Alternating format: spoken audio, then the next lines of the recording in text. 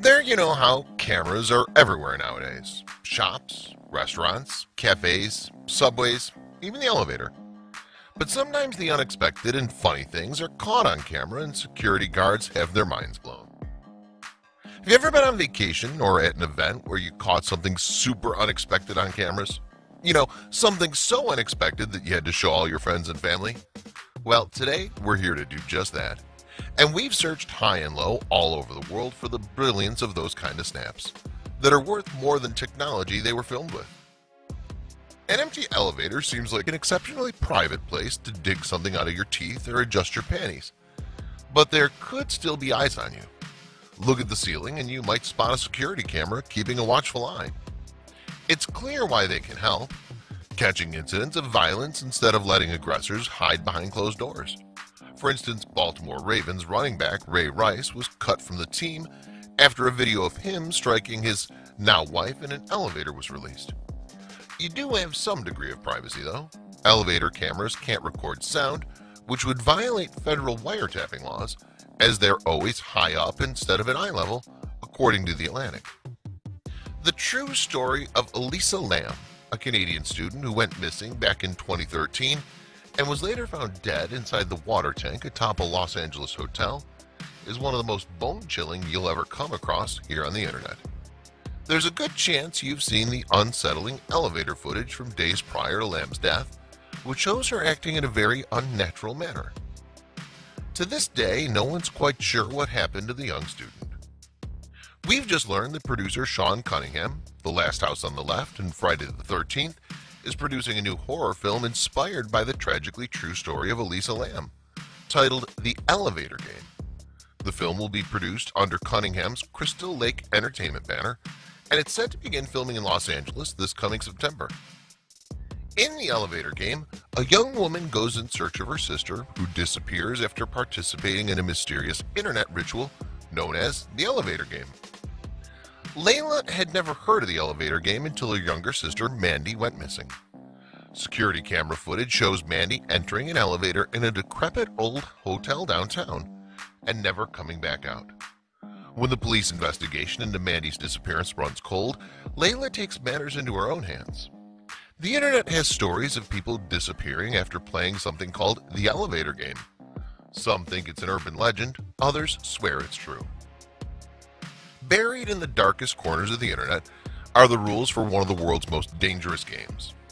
According to the game, if you enter an elevator and press the buttons in a certain sequence, you'll be transported to another dimension in the spirit plane, the other world. There you'll be granted your deepest secret desire, or you may find death and damnation.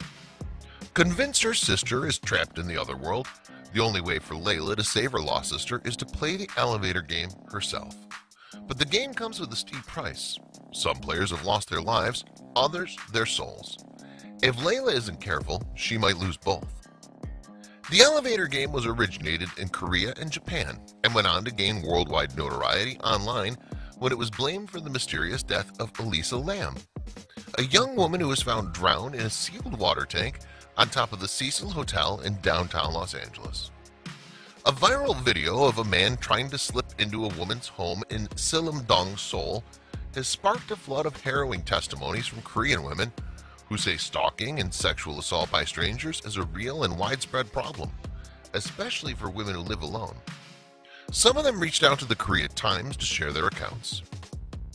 I've had several instances where drunk men have followed me to the front door.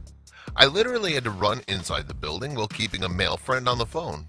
Kang Ju-en, 25, a university student living in Sillim-dong, said on Friday. The video clip, tagged Failed Rape, was posted on Twitter on Tuesday afternoon, after the disturbing event was caught on a surveillance camera outside the woman's home early in the morning of the same day. In the footage, now shared over 58,000 times on Twitter, a young woman steps out of the elevator and taps on a keypad lock to enter her apartment. As the door is about to shut behind her, a man in his 30s steps out of the still open elevator and extends his arm toward the door, a second too late. Agitated, he paces around the locked door, pushing at the door handle and keypad. In the extended version of the video footage, later released by local broadcasters and YouTubers, The man loiters in front of the door for 10 minutes. He even shines his cell phone flashlight at the keypad in the dark, trying to make out the woman's fingerprints. Police said the man also threatened the woman, saying he'd force the door open if she didn't let him in. The man, surnamed Cho, turned himself into the police after the video went viral, and he discovered the police were trying to identify him. Cho, who had no prior ties with the targeted women, followed her from the streets. He pressed a higher number in the elevator to trick her into thinking he was going into a different floor, according to the woman's testimony. Cho has denied all charges, saying he was drunk and doesn't remember anything. The court issued an arrest warrant Friday evening, saying there was a high risk of him repeating his actions. Cho was also fined in 2012 for sexually harassing a woman on the street. Some 2.8 million women live alone, around half of all single-person households in Korea, according to most recent government statistics. The number is increasing each year as more young people choose to stay single or put off marriage. Being a woman living alone makes one a more likely target of crime. A 2017 report by the Korean Institute of Criminology shows women were 2.3 times more likely to face crimes compared to men in single household group aged up to 33. According to government data revealed by Representative Kang Sang-il of the Democratic Party of Korea last October, 1,310 break-in sexual violence cases were reported from 2014 to 2017, an average of once a day. Perpetrators were men in 99.8% of the cases, and 28% involved rape. Women who live alone in small flats in residential villas or buildings located in darker alleys say sexual harassment and stalking is common. Some of these men are perfectly sober and as young as the women, according to collected testimonies. Ju, age 23, a university student who asked to be identified by her surname, said she recently moved to a bigger residential building located on the main street after multiple encounters with strangers who followed or harassed her on her way home. They try to make small talk. When you decline and walk on, they run after you and hug you from behind, or they just silently follow you down the alley. I had to take refuge inside a nearby supermarket before I could run home, she said. At this new building, there's a guard who keeps out strangers on the first floor. The monthly rent is 200,000 won, or $170 more, but I guess I could call it the cost of protecting my life. People who can't afford the move to safer housing resort to measures like leaving men's shoes in front of their door or playing male voice recordings, hoping it will chase away such unwanted trespassers. Experts say there's still no laws in place to adequately punish stalkers like Cho, who show a clear intent to commit sexual violence.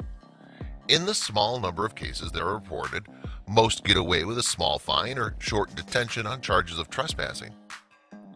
Unlike arson or murder, there are no laws for punishing rape or sexual violence in its planning or preparation stages, said Kim Young-hwa, a professor of law and women's studies at Sungnik Women's University Law School.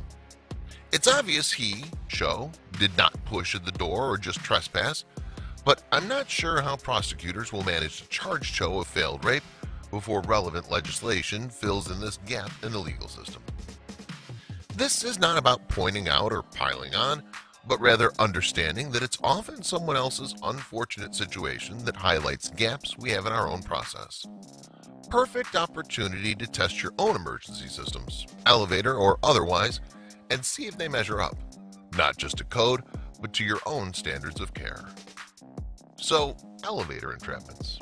Let's take a poll, shall we?